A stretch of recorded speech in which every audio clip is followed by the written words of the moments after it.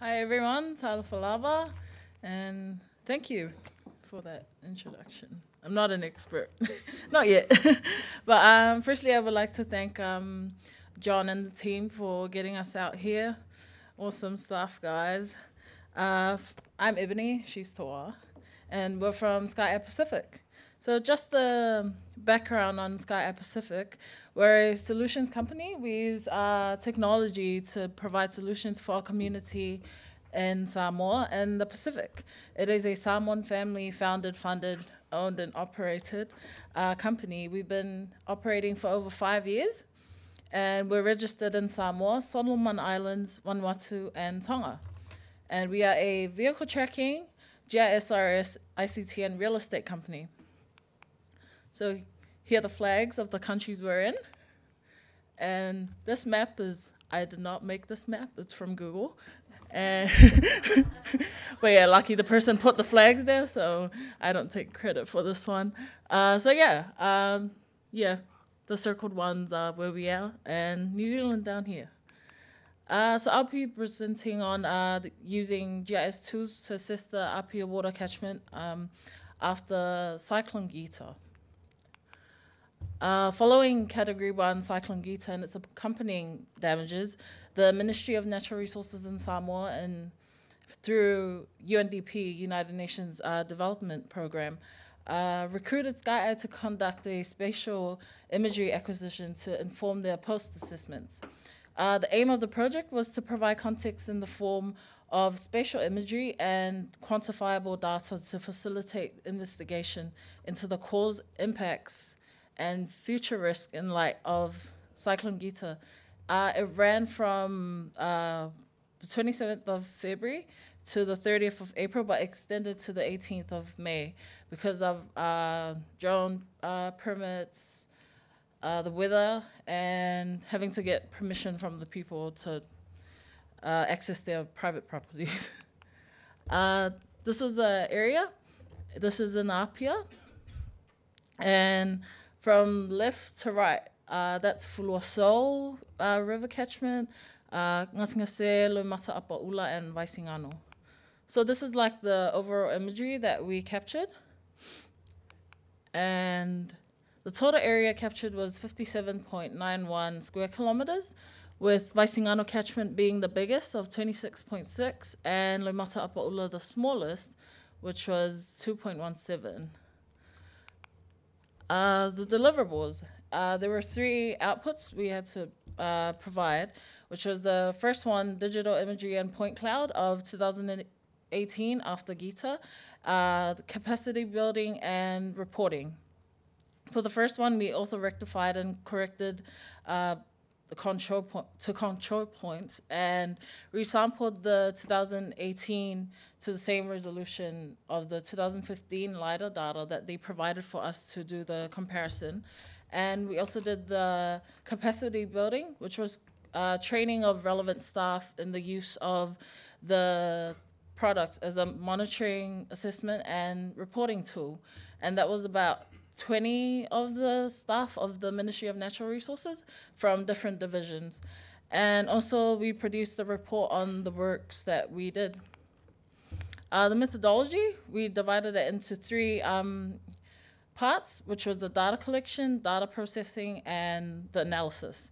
For the first one, data collection, we undertook aerial mapping of the catchment areas using a DJI Phantom 4 Pro drone and the SenseFly EB fixed wing. And the resolution provided was 2 to 8 centimeters ground sample distance. And for data processing, we used Pix4D Mapper and Global Mapper. I know that's not open source, but this was before we discovered LAS tools, late to the party. And QGIS 2.218. And for the processing and analysis, we analyzed vegetation, tree damage, landslides, roads, and generated terrain, surface, and water network models. Also rectified the images to adjust for camera tilt perspective to get true area view, so they'll be able to measure true distances, and also rectified the images to ground control points. So as you can see there, so our methodology highlights. For accurate comparison, we resampled the 2015 imagery that the ministry provided for us to the same, actually, no. We resampled our imagery to their imagery. So their one was 20 centimeters, so we had to adjust ours so that it'll allow, what do you call it? Accurate comparison between the two.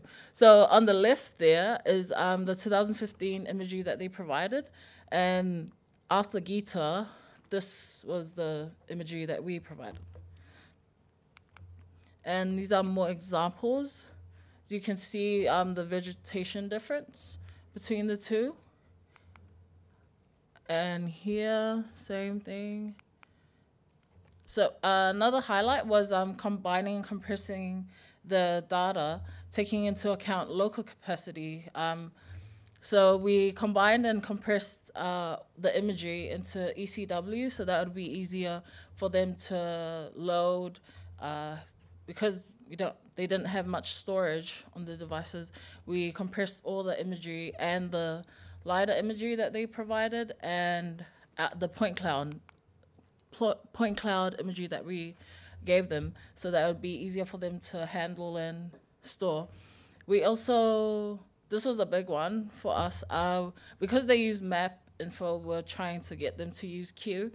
So we packaged all the process data into an easy-to-use QGIS desktop package.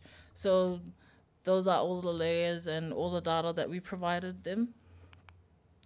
And lastly, yeah, my one's short, her one's longer. Some of the recommendations that we gave them was to set up a central portal, because when we had to get the data from them, they had to get it from different places, and it took a while. That's why we had to extend. It took a while to bring the data together so that we could use it. So create a central portal, and also using local knowledge. Sky being a local company, we did experience the floods, and we understand what is at stake. So knowing the local area enables faster response time to complete the project, and also faster response in terms of local support. We can just drive down the road instead of getting someone from overseas and stuff. So yeah, my last slide is to acknowledge the Ministry of Natural Resources in Samoa for trusting Sky Eye to do the job, and United Nations Development Program for the funding, James Atherton that provided extensive environmental GIS advice, and Dr. Catherine Ball from Australia provided advice on environmental recommendations based on Sky Eye's data and imagery analysis. And also our team, our CTO, Unasa Numineta Saili, our drone pilot and GIS officer, Aaron Solofa, and Anna Maria, our geotechnology officer. Thank you.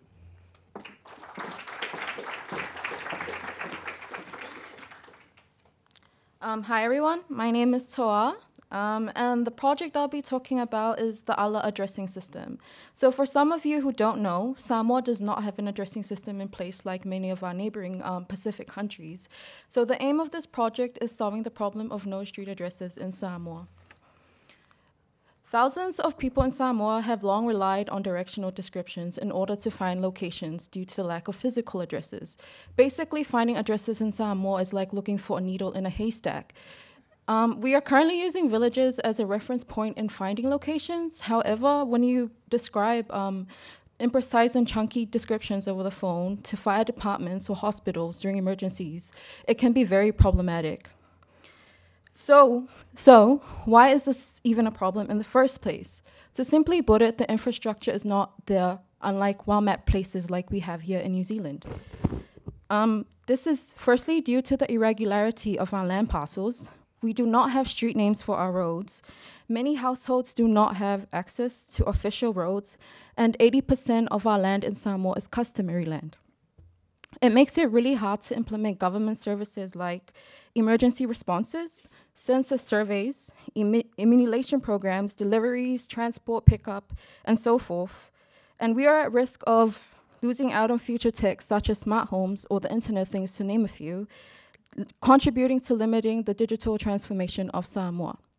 Since this is a community-focused project, we wanted to get the input of our people and the opinion of our people into this project. So here we will see that the community are well on board with the need of an addressing system in Samoa. One of my favorite highlights and what you will see here is that, for example, Meline here says, our country is developing. Street addresses should be introduced. Here, Lisa says it would save her a lot of money from traveling to town if she had a mailbox in place, while Junior emphasized that people will easily find their relatives' addresses or just to simply find locations.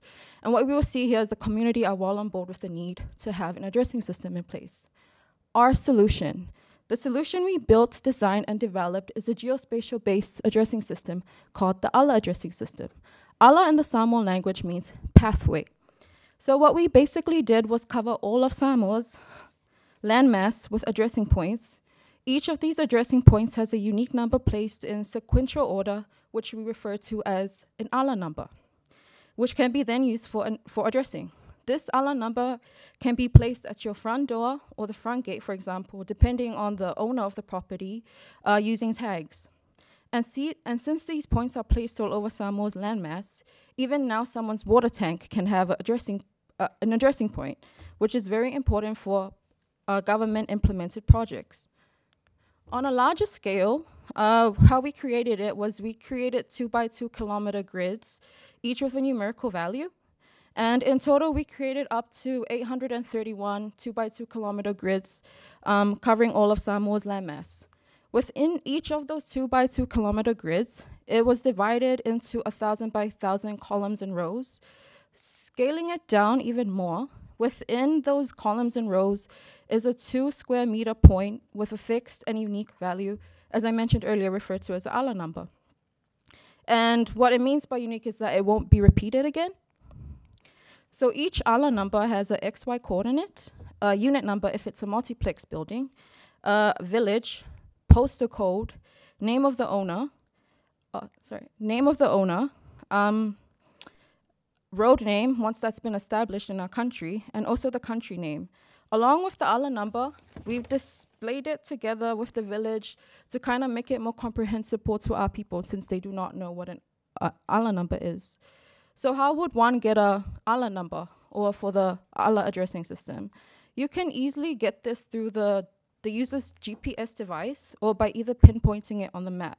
It extracts the nearest ALA number to that location of interest using an automatic call through API called Get Nearest ALA. This system, so this is where QGIS comes in. We built the entire system using QGIS version 3 and above, and it is currently being stored on a PostGIS geodatabase on a virtual machine on AWS on Amazon, and it can easily be accessed using a RESTful API for any third-party applications. So far, we have implemented the ALA addressing system into Samoa's first e-commerce platform called MOA.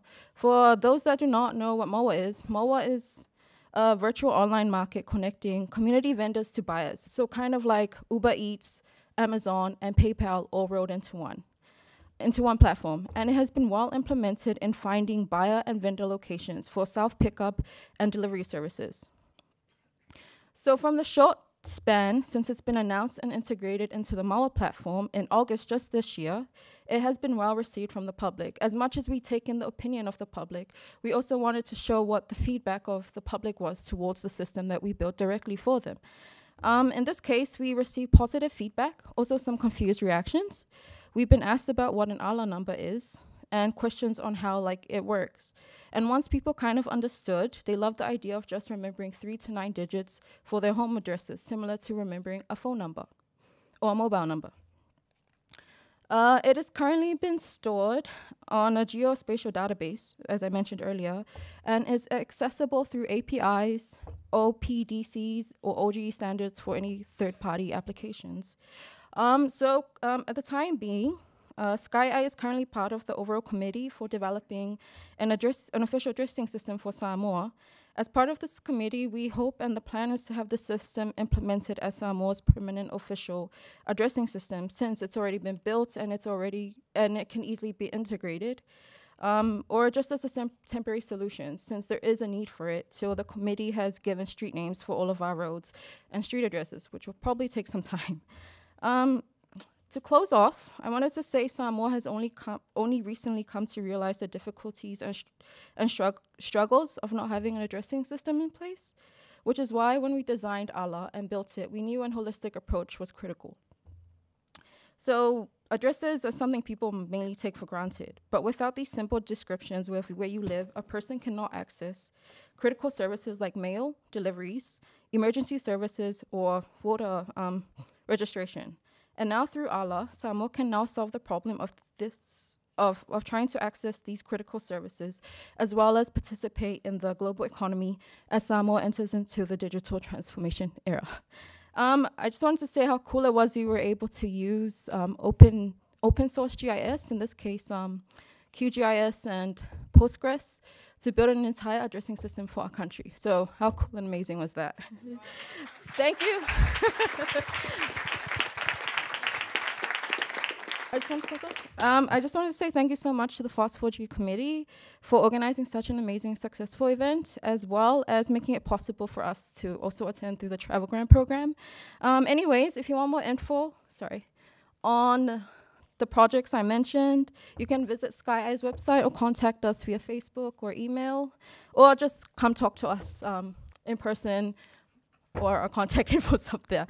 Thank you so much, Whawhetai Lava, and looking forward to seeing all of you in Fiji next year.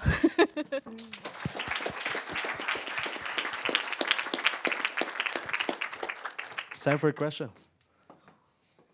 Anyone? All right.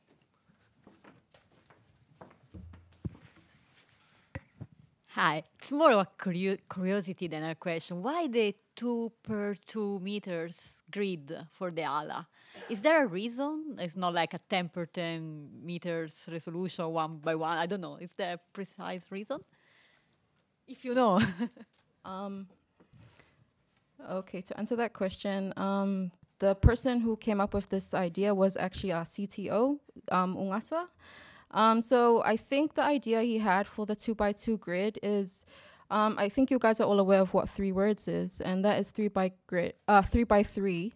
So I think he tried to kind of limit it down in a sense of like size-wise, to make it kind of like more easy to kind of pinpoint the location of the user or anyone that's using the system. I hope that answers the question. Okay.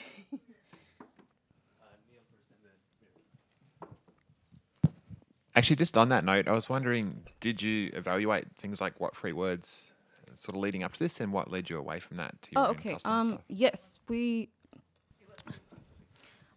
So the concept kind of built off what 3 words is, and that grid system, but it's not really referring to what 3 words is in a sense, because as what 3 words is, you use random 3 words to kind of find a location. As for this, it's what's it called? It's a numerical sequence order. So I think okay. Speaking of which, I think, is there any Tongans in the room at the moment? No. Okay. Tonga employed the what 3 words system into the post. I think the post office for delivering for mail and stuff. And they came across some problems. And from that, we learned that maybe we should kind of build a system of our own, which is kind of accommodating to our people in a sense. I hope, yeah. That answers. Does the grid number have a link back to a spatial coordinate, a latitude, longitude, Samoan map grid, so it can be used for navigating? Yes, it does. This, I mentioned earlier that each ALA number, each ALA number has an XY coordinate. So this coordinate is fixed. So once you have an ALA number, for example, and you enter this into, if we integrate it into Google for navigation, it will, directly take you to that point, that fixed point of X and Y coordinate, for that ALA number. I think, does that answer your question? Okay. Time for one more question. Ask her. Why me? Sorry, another address question. Is the post office and the bank, are they on board with this addressing system? Are they willing to use it? So far, we only just built it this year. The concept came up when our CTO had the idea that maybe we could actually just build it ourselves using open source. So we're looking at maybe approaching them sometime soon. But I think it would be a good system, and from everyone I've heard that's heard of this, they're very happy to kind of be on board with it. Yeah. Our Prime Minister's on board. Yeah, so that's we're part of the committee. We're part of the committee. So yeah.